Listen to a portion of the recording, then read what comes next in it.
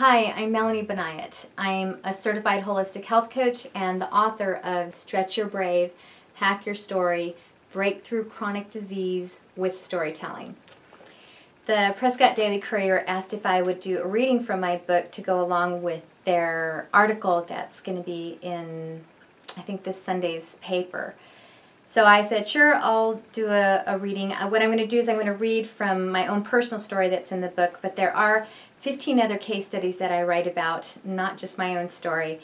I'm going to read just an excerpt from my story because my story is so long, and maybe that'll intrigue you to show up for my upcoming event on September 25th where we can get the rest of the story done.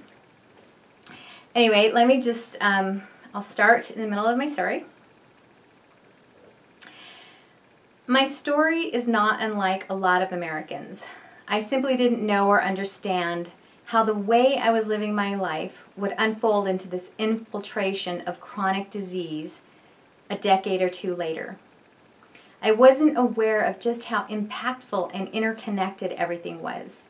It took hitting rock bottom and losing everything of value in my life before I finally stopped pushing through life in fast forward with nonsensical, emotional, headstrong, self-willed determination and ignorant bullheadedness.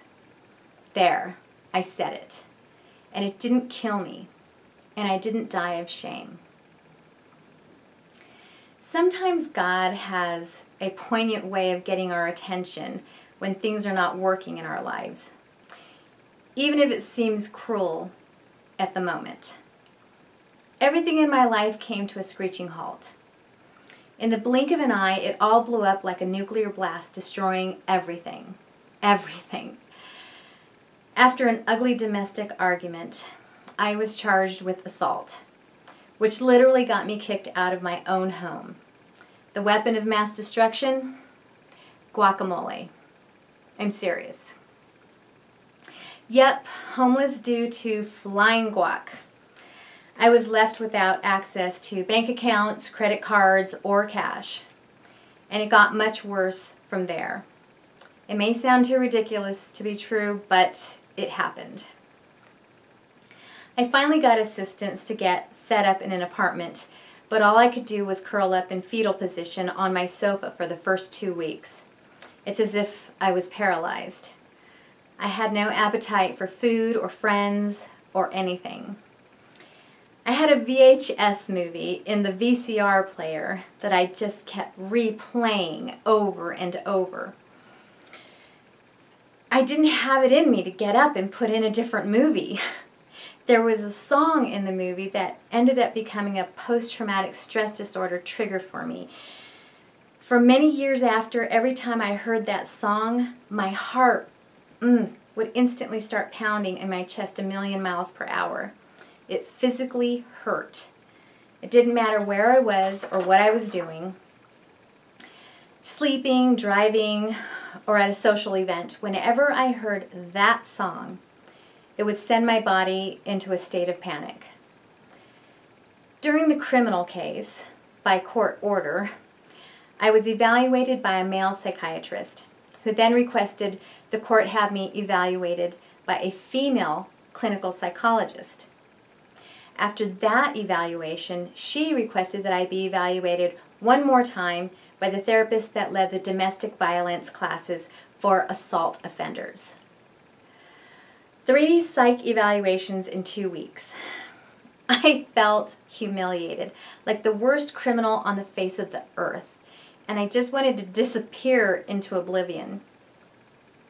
As it turned out, each of the therapists reported to the court that they believed I was showing signs of mental, sexual, emotional, and financial abuse.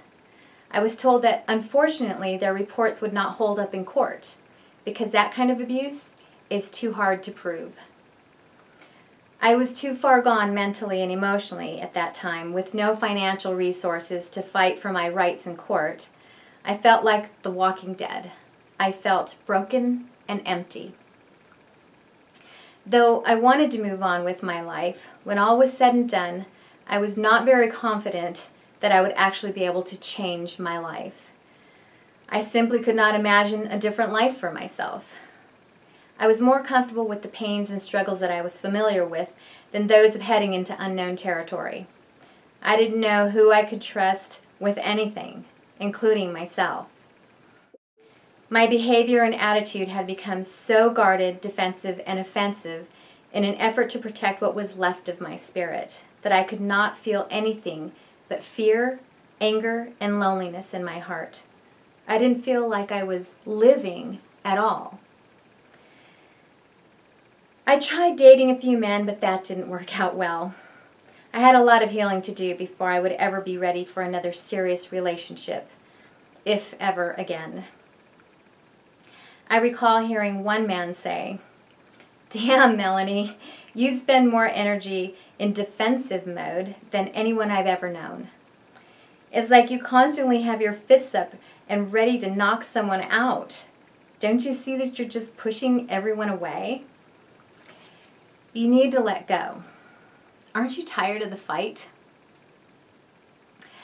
It was clearly time to learn how to stop letting all the controlling crazy makers in my life act as my board of directors. With the help of a very good art therapist and a small but loving support system of friends, I decided to close my eyes, spread my wings, and leap into the unknown, figuring, what do I have to lose? I've already lost everything. Mind you, my relationship with God at this point was wavering. Just the mention of the word God and the word spiritual evoked an uneasiness in my nervous system. I was sure I wouldn't be ready to explore that part of my story anytime soon. I packed up what was left of my life and left the country with 2 bright fuchsia suitcases in hand. And I think I'll just stop right there and invite you all to come to my art show and book signing this coming Friday, September 25th. I'm going to be part of the 4th Friday Art Walk. It's from 5 to 8, but I'm going to ask that people show up at 4:30 if you want to be part of the storytelling that I'm going to start around 5 o'clock. I will be exhibiting at the Granite Mountain Brewing and Tap Room on Cortez Street in downtown Prescott. So hopefully I see you there. See you then. Bye.